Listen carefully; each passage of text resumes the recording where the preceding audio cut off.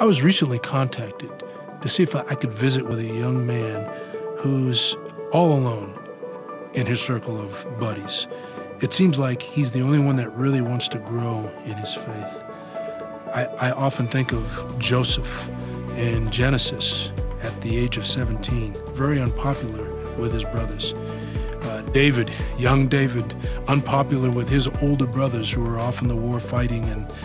And how about Jesus, who fully God, fully man, as he lived out his humanity on this earth, was unpopular, I'm sure, in his own home. It's really important to understand that you may be unpopular in the eyes of the world, but if you know Jesus as your Savior and Lord, you're his guy or gal.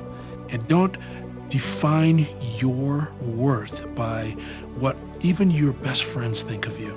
Get God's opinion on you. As you study the scriptures, you'll begin to see that oftentimes God uses one singled out away from their friends to establish a foundation that will eventually overflow into the advancement of his kingdom.